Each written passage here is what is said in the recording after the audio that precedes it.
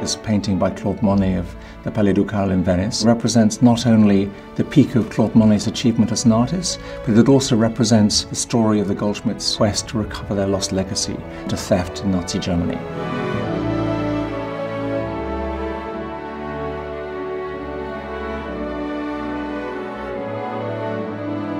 The Goldschmidt sale on October the 15th, 1958 was really one of the most important auction sales of the 20th century. For the Goldschmidt sale, Peter Wilson of Sotheby's decided to pull out all the stops. It was the first sale where a full colour catalogue was produced. Celebrities were invited. 1,200 people attended the auction. At 220,000, would you offer any more? The Goldschmidt sale broke the world auction record for a modern painting. Jakob Goldschmidt was one of the most important bankers of the early 20th century in Germany. Goldschmidt, as a Jew, was persecuted very early on by the Nazi authorities, and in the spring of 1933, Jakob Goldschmidt and his young son Owen fled from Berlin under cover of darkness, putting all that they could grab into the trunk of their car, leaving the bulk of his art collection in his mansion. His art collection became a target for confiscation. It was dispersed in 2 auction sales. The forced sale of Jakob Goldschmidt's art collection at Hans W. Lange in September 1941 included some amazing works of art. The Doge's Palace by Claude Monet, an amazing Monet of poppies and lucerne, an important Cézanne of a seated man, and no fewer than 7 works by Renoir. This is the original catalogue for the forced sale of Jakob Goldschmidt's art collection. You can see both Monets, and against each is marked the name of the buyer and the price which they fetched. The Monet in particular was a painting which had been very important to him, and he knew that it had been bought as a present for the chairman of the United Steelworks in Germany. Albert Vogler had the painting in his collection from 1941 up until the time when he was arrested and committed suicide to avoid being tried at Nuremberg.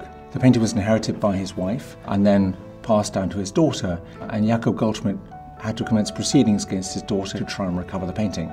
Unfortunately, he died in 1955, but his son Owen continued the fight right up until 1960, when he met with the Vogler family and persuaded them to give the painting back.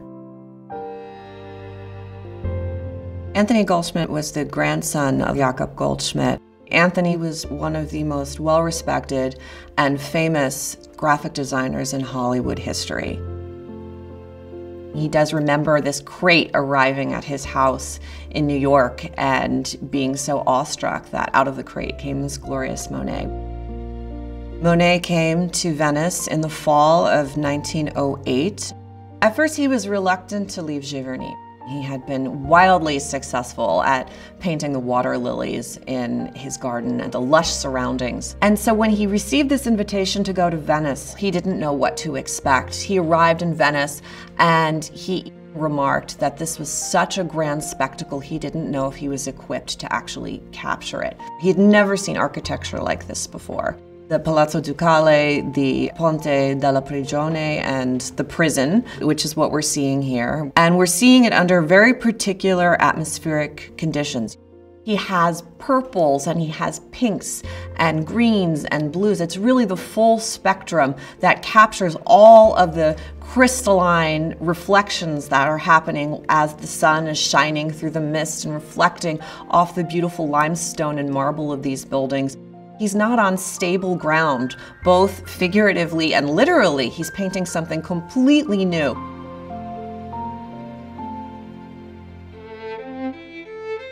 One of the things the Nazis were doing in trying to confiscate Jewish-owned art collections and indeed state art collections was to revise art history and to rub over the traces of Jewish patronage. They were able to actually reverse that process and bring back to public view the amazing contributions which families like the Goldschmidts had to patronage and to art history in the 20th century.